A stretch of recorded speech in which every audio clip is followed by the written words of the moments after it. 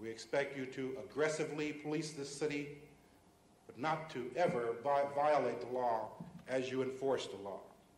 We expect and we demand no less. With those words, Commissioner Brown welcomed the new Police Academy graduates to one of the toughest jobs in the city.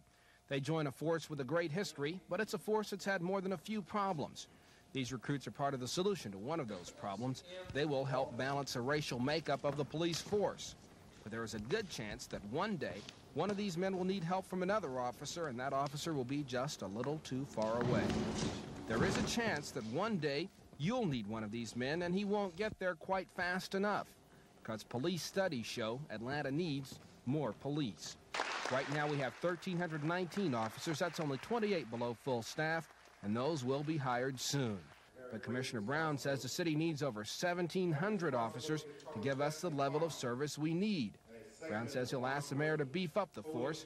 But whether we ever get the 400 more people Brown says we need depends on the mayor and the city council, and whether they decide that's the best way to spend our tax dollars.